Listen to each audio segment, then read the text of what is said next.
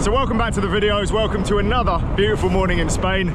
Today's ride is a little bit shorter, so as we've got a nice chilled day, I thought it would be a good opportunity to go through my bike setup.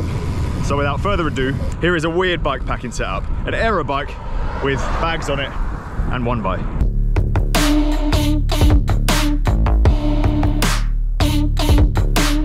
So to start things off, this is my Scott Foil aero bike. And yes, I'm bike packing on it because you can bike pack on any bike. There are no rules. This is a Scott Foil 20 frame set in size small. I've done a full video on this bike without the bags and stuff on it, so if you want to check that out, I'll put a link in the description down below. This is a fairly new bike and there are a few notable things worth mentioning in this bike packing video which will be affecting this trip. Firstly, it's got a hydraulic rotor 1x group set on it because in the cycling industry right now there are a few shortages of parts and it was the only thing I could get hold of. But so far, it's been fantastic. On the front, I've got a 42 tooth chainring, and on the back, an 1136 cassette. There's been a fair amount of climbing on this trip so far, and it seems to be just about right until you go over about 15%, where it is a bit of a drag, but perfectly doable still. Wheels are Parcours Rondas. These are their all-road style wheels, so slightly wider internal diameter, fitted with 30mm tyres. So a comfortable ride, which kind of offsets the fairly aggressive frame. Rotor disc brakes, which are made in collaboration with Magura. These are 160 rotors front and rear, so massive rotors. Really strong braking performance, which I'm very happy with and very important, especially when you have lots of bags on your bike weighing it down. In terms of bag setup, I have a small Attacus bar bag with tools inside of it. I have all my tools in one place in a tool roll like this. So this has got chain breaker, Allen keys, puncture patches, tubeless stuff. I'm running these tubeless, so there's like darts in here if I need to fix them, and inner tubes in the front bag as well if the tubeless fails. I also keep stuff that I need regularly in here, like passport, every time you book into a hotel. Having these things on hand and easy to find makes a big difference. Amazing recent upgrade to my setup has been this small speaker. I think it's called a JBL clip because it has a clip on it, but it's really loud and it means we can listen to music while we're riding along. We tend to pause it when we go through towns and stuff though, because you don't want to disturb people. I then have stuffed into the pockets on the other side bits of food, so these are cashew nuts, and then two stem bags or food pouches which are attached to the handlebars. Probably the neatest that I've ever done it. You can see there. More food, these are sweets and phone on the left hand side, and then I've got my grill mount with the GoPro for filming these videos. And yes, this is how I get all the footage of me descending. Yeah, ridiculous. But Chris has got one too, so it makes me feel less silly. Mounted to the frame, I have two magnetic fidlock bottles. These are 600 milliliters. Tend to refill them in the morning, and then usually I'm good for the whole ride, except for the really long days. Tiny little Lezyne pump, which does the trick. I would prefer my full frame pump, but it doesn't fit that neatly inside the aero frame. After all, this is not made for bike packing. Welcome to this very quick commercial break. This is a message to say that we're actually giving away a very good prize in today's video, and all you have to do is comment below as to why you think you should win it. The prize is a Garmin 830. Just like this one, except your one will be in a box and brand new. Comment below why you should win, and thank you to Garmin for sponsoring this video.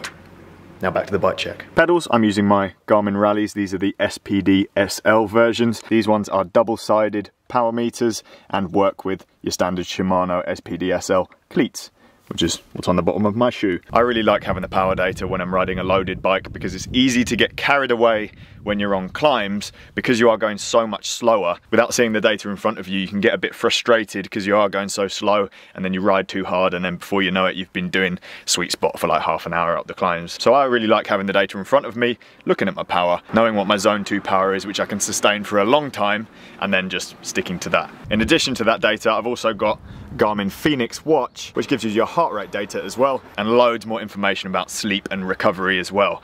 So I've been wearing this the whole time on the trip, and it'll be interesting to see how like your body battery drains. There's also solar panels on the watch face, which extend the battery life, which, well, don't often get used in the UK, but when you're here, extra battery. This is a Syncross Belcara saddle. This is a short nose saddle with a nice big cutout in the middle, and I've actually been getting on with it really well. This is the saddle that came with the Scott frame. On the back of the bike, I've got loads and loads of stuff. A lot more than Chris. I've been carrying his iPad. That's why he's so much faster than me this trip. As usual, I'm running a carbon Tailfin rack. So this is comprised of two struts, which attach to any quick release or through axle, any bike. And then it also fastens to your seat post there. You can get different ones if you've got an aero seat post. One little change that I've made, which is new this trip, is this seat post extender. So this little stick here is longer. You can buy that attachment separately, and then the top bag sits further back. So you can actually unroll it completely without taking it off the bike, which is really useful if you're bike packing and you're not too fussed about it all being super neat underneath your saddle.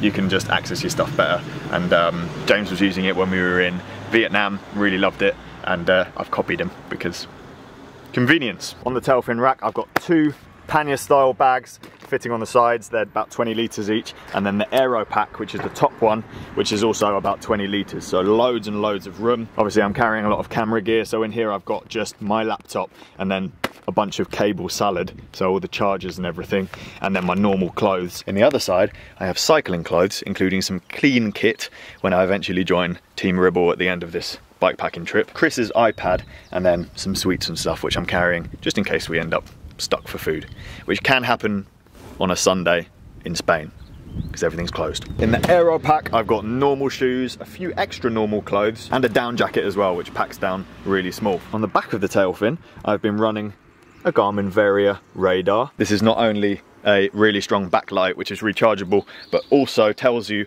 when a car is coming up behind you. So when I'm on quieter roads, I've got this running, and then I get an alert on my head unit when there's stuff coming up behind. When you're very tired, it's very useful to have that information. I've had people ask me before how I mount this to the Tailfin. I don't actually have the special fitting that they sell. I just use the normal Garmin one that comes in the box with the elastic bands and loop it around the strap. It does wobble around slightly, but it's never been at risk of coming off. Then also have clipped on this nifty device, which is a Garmin InReach Mini. Now this is a new bit of kit, and it has to be on the outside of your gear to work because it basically needs to see the sky. It's a satellite tracker, which with a Garmin subscription, you can also send and receive messages from people when you don't have any phone signal whatsoever. I'm going to flash up some pictures on the screen here of what the messaging looks like, because I've actually been messaging Daisy through it to test it out, because we've been without phone signal in some of these national parks around here. The other nice thing is that it tracks your position the whole time it's running, and the battery, well, I've had it on for 3 days now, and we're still at 80%. Once you've set it up, you can send links to as many people as you want, and when they click that link, they'll be able to see where you are in the world. And they can see a map of where you've been as well, and how long it was since you were in that position. There are loads of settings to tinker with. You can actually change the intervals that it relays your position. So if you're going somewhere high risk and you want it to show your position more frequently, then you can adjust that. So there's a lot of settings to tinker with. I'll let you know how it goes in the next few weeks. One more thing about the InReach Mini. There is an SOS button underneath this cap. If you press that button anywhere in the world, then the local authorities will be alerted and they'll come and rescue you. Chris, should we press the SOS button for the video? You've got to show it as an example. Last but not least, we are navigating using Garmin head units. This is a cool trick, and I've actually done something new here where from the home screen, I can go onto the Komoot app. So this actually runs apps, and Komoot is where we've planned all of our routes. So I can select one and literally download it straight from the device, as long as it's connected to my phone. It's always good having a separate device from your phone to do the navigation because, well, it's kind of like having a backup. So you're draining the battery on this instead of your phone, which you might be relying on for other stuff during a bikepacking trip. Now that pretty much sums things up. So now we're done the bike check thing. This is actually a normal video as well. Welcome to day 3. We have now got 10k left of our ride. It's been pretty uneventful. We've just cruised along the coast through another national park. Yeah, another real nice climb that we did. Everything's been steady, everything's been good. It's been hot, and they've also been laughed at for only wearing jersey and shorts by the people in the cafes because it's winter here apparently. Legs feeling good, Chris feeling happy. Good times.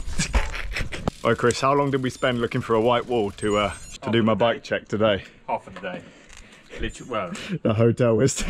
These towns are really nice. On the coast, but a bit less touristy. Near the Jar, which is on the Badlands route. Every time we mention Badlands, you're getting that. It's like Carly.